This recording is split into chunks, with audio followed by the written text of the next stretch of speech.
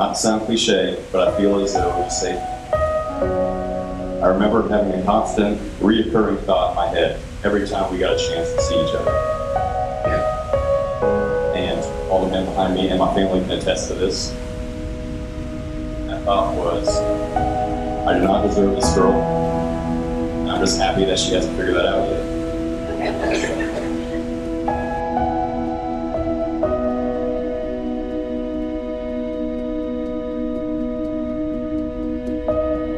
Dear Mickey Joseph Speckman, the man who's never left my mind since we first met, I can't believe I get to become your wife today. Everything fell into place as soon as we started dating. All the previous heartbreak and tears went away like it never existed. You were different in the best way possible.